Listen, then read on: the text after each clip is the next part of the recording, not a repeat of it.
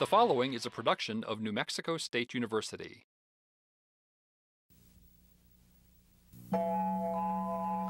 Getting information out in the early years of New Mexico State University was vastly different than the high-tech approach of today, and sometimes unusual methods were used.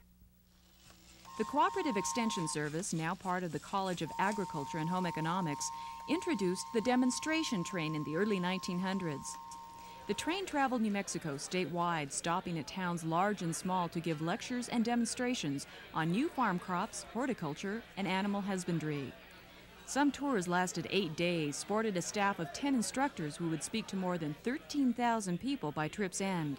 Others carried electric generators so that films could be shown in towns where no electricity existed. Demonstration trains continued throughout the 1920s on the Santa Fe Railroad, with the service finally ending in 1930. For the early years, I'm Carla Aragon.